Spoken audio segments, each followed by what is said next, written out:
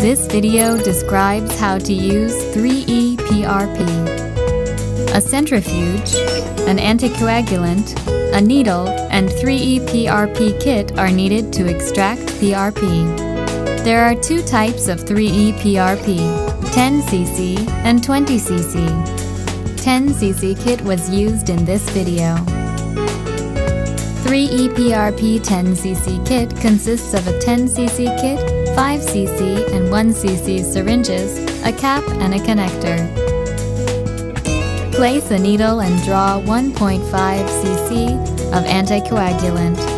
For 20 cc kit, draw 3 cc of anticoagulant. Replace the needle and collect 8.5 cc of blood from patient.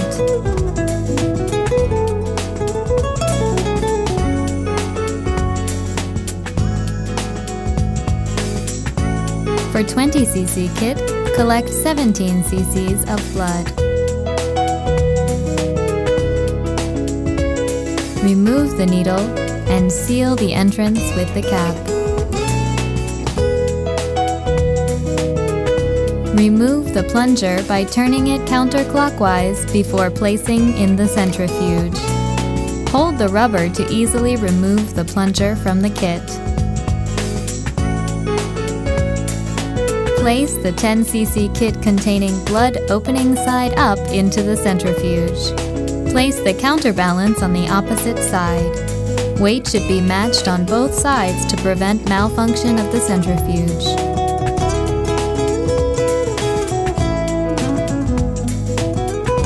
Run the centrifuge for 5 minutes at the predefined setup 3000 RPM.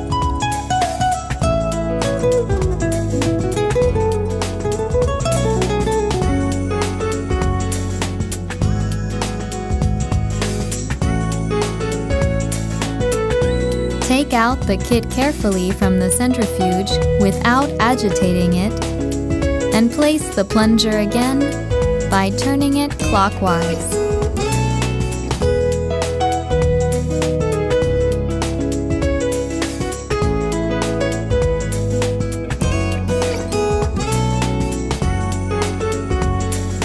Install the connector to the kit and extract both the supernatant and the buffy coat using the 5 cc syringe when sufficient amount of PRP is needed.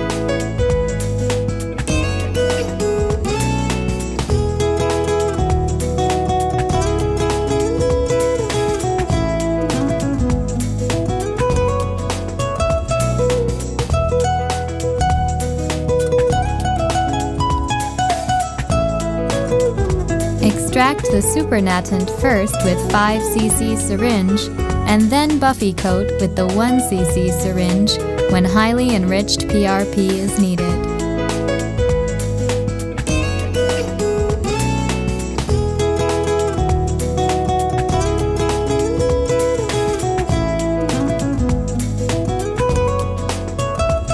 The extracted PRP can be used for skin rejuvenation, pain reduction, and cell regeneration in plastic surgery, dermatology, orthopedics, ophthalmology, dentistry, and many other areas.